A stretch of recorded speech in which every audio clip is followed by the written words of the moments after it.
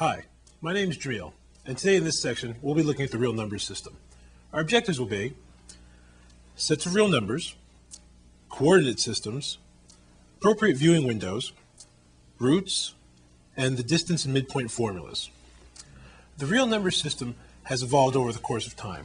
It started off as the natural numbers, which included the numbers 1, 2, 3, and 4, and so on, and then came the whole numbers, which included the natural numbers as well as 0.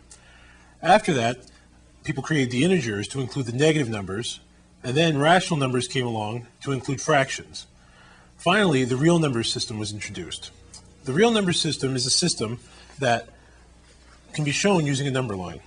Using the number line, all coordinates on the number line match up to a real number, and all real numbers match up to a location on the number line. Here you see the integers listed out on the number line, but the numbers in between the integers are included as well in the real number system. If you're to take two of these number lines and place them together at form right angles, what you'll get is a coordinate system. Here you see a two-dimensional Cartesian coordinate system. The horizontal axis is referred to as the x-axis, and the vertical axis is referred to as the y-axis. In doing it this way, the graph, or the plane, is divided into four regions. We call these regions quadrants. Here's the first quadrant, the second, the third, and then finally the fourth quadrant. Since the Cartesian coordinate plane extends infinitely in all directions, we can only look at a portion of it at a time. The same is true when using a graphing calculator. We call the portion of the plane that we're looking at the viewing window. We will use the following abbreviations when looking at viewing windows. X min will stand for the minimum value of x. X max, the maximum value of x. X scale is the scale on the x-axis, which refers to the distance between the tick marks. Y min is the minimum value of y. Y max is the maximum value of y. And Y scale is the scale on the y-axis, or the distance between the tick marks there. Let's now go ahead and take a look at what we're going to refer to as our standard viewing window.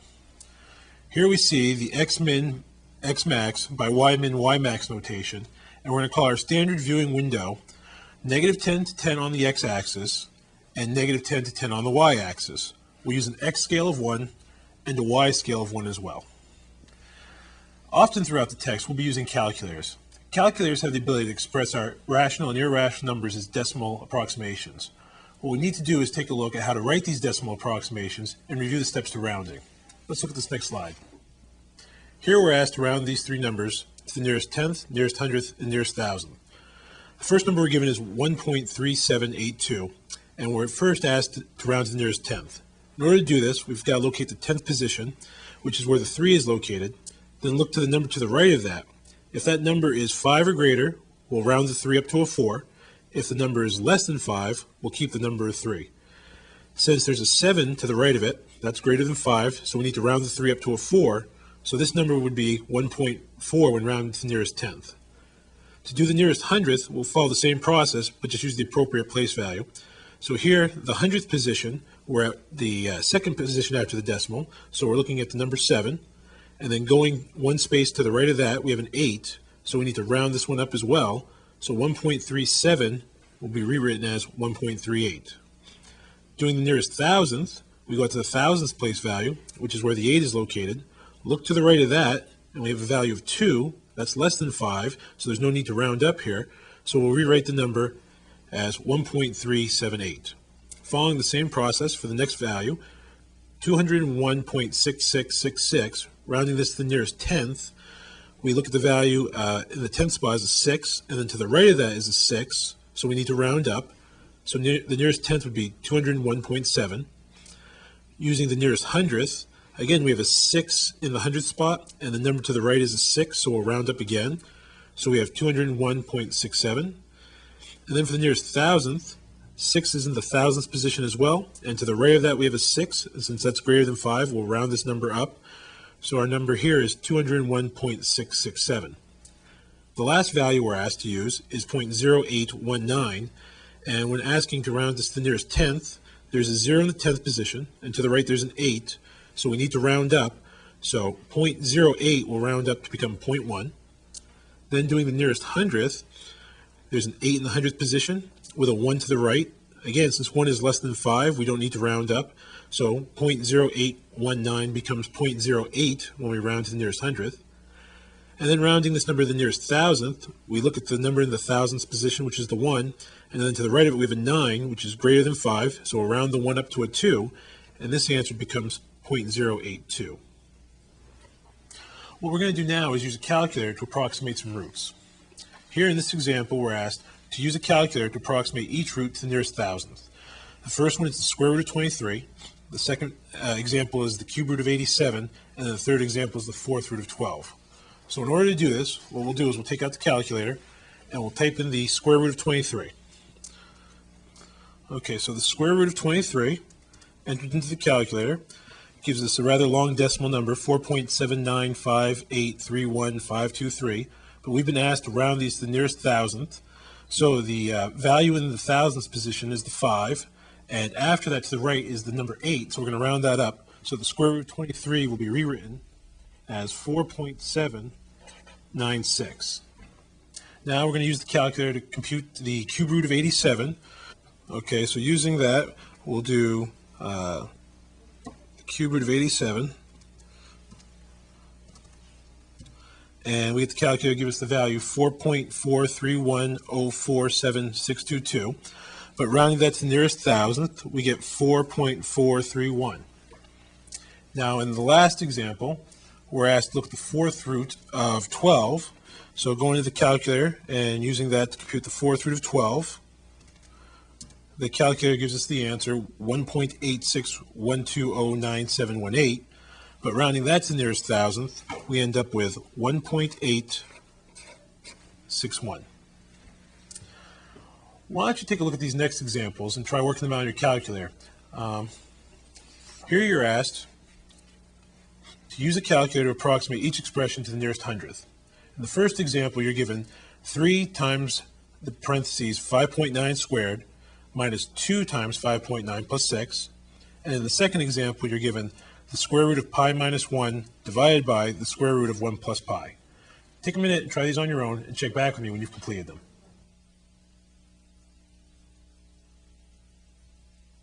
Okay, let's say you did. Now remember, in both of these examples, you were asked to round to the nearest hundredth. So let's enter the first one into the calculator. What we have is 3 times 5.9 quantity squared minus 2 times 5.9 and then plus 6. Entering that into the calculator, we get 98.63. And since this decimal ends at the hundredth spot, we can use the entire answer. So this is equal to 98.63. In the second example, you're asked to take the square root of pi minus 1 and divide it by the square root of 1 plus pi. So entering that into the calculator, we've got the square root of pi minus 1, all of that divided by the square root of 1 plus pi, and the calculator returns the decimal answer 0.71909247739. And again, we're asked to round this to the nearest hundredth. So since the 1 is in the hundredth position, followed by a 9, we'll round that up. So our answer will be equal to 0.72 after we round it. Now another thing we're going to look at today is called the distance formula. You may have already seen the Pythagorean theorem and know that it's used to find the missing side of a right triangle. But what you may not know is that you can use it to find the distance between 2 points on a coordinate plane. Let's take a look at the distance formula. Distance formula. Suppose that P, point x1, y1, and R, point x2, y2, are 2 points in a coordinate plane. The distance between P and R, written d of P, comma R, is given by the distance formula, where the distance equals the square root of x2 minus x1 quantity squared plus y2 minus y1 quantity squared. Let's take a look at how the Pythagorean theorem is used in this. Here you see a Cartesian coordinate system, and what we have are 2 points put on the plane. We have x1, y1, and x2, y2. What we need to do is find the distance between these 2 points, which lies along this line. In order to do that, we'll form a right triangle. Drawing in the base of the right triangle here, in the horizontal direction, and the height in the vertical direction, we know that this x value is x1, and this x value is x2. So to find the distance from this point to this point, we would write it as x1 minus x2. Then, doing the same thing in the vertical direction, this point here is y1, and this one down here is y2. So to find the distance between here, that would be given as y1 minus y2. So, using x1 minus x2 as one side of the right triangle and y1 minus y2 as the other side of the right triangle, we can then use the Pythagorean theorem to find the distance between them, which is the hypotenuse of the right triangle. So that would give us x1 minus x2 squared plus y1 minus y2 squared equals the hypotenuse squared, and then taking the square root to find the distance, we have the distance formula. Now you may notice that the difference x1 minus x2 isn't exactly what we had before, because in the graphic we showed earlier it had x2 minus x1, but keep in mind when we square this, the results do turn out to be the same. So this is an equivalent form. Another important formula that we need to look at is called the midpoint formula. Let's take a look at that.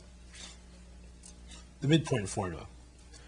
The midpoint of the line segment with endpoints x1 and y1 and x2 and y2 is given by x1 plus x2 over 2, comma, y1 plus y2 over 2. So let's take a look at an example that asks us to use the midpoint formula and the distance formula. Here we're asked to find the distance between point P and Q and the coordinates of the midpoints of the segment joining both P and Q. We're given that point P is the point -8, -2, and point Q is the point -3, -5. So in order to find the distance between them, what we need to do is set up the distance formula.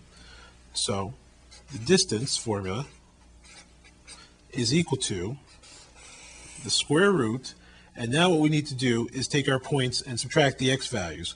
Well, the second x value that we were given on point Q was -3, minus the first x value of point P was -8. So that's our x2 minus x1. And then to that we have to add our y2 minus y1. Well, the second y value was -5, and the first y value was -2. So we have -5 minus the -2, and then we need to square that. Simplifying this, we get the square root, and then -3 minus -8 is really -3 plus 8, and -3 plus 8 is 5. So we have 5 squared, plus, and then over here in these parentheses we have -5 minus a -2, which is -5 plus 2, and -5 plus 2 is really a -3, so we need to square that as well. Working this out further, we have the square root of 25 plus, and now -3 squared is +9, so it's the square root of 25 plus 9, and now adding the 25 plus the 9, we find that the distance between these 2 points is given by the square root of 34. Along with finding the distance between these 2 points, we were also asked to find the midpoint. Let's take a look at the midpoint formula. To find the midpoint between these 2 points, remember, the midpoint is given by x1 plus x2 divided by 2, and then y1 plus y2 divided by 2. So using this formula with the points that we were given, x1 is given to us as the value -8, plus x2, which is given as the value -3, all of that divided by 2, and then y1 is the value -2, plus y2, which is the value -5, all of that divided by 2. Well, -8 plus -3 gives us -11, and -2 plus -5 gives us -7, and then dividing both of them by 2, we end up with the midpoint of this segment is located at the coordinate point -11 halves, -7 halves, or if you change that into a decimal, it would be -5.5, -3.5. In this section, you've gotten a chance to look at the real number system. You've seen useful formulas such as the distance formula and the midpoint formula as well. You should continue practicing by doing the exercises in your textbook, and I'll see you next time.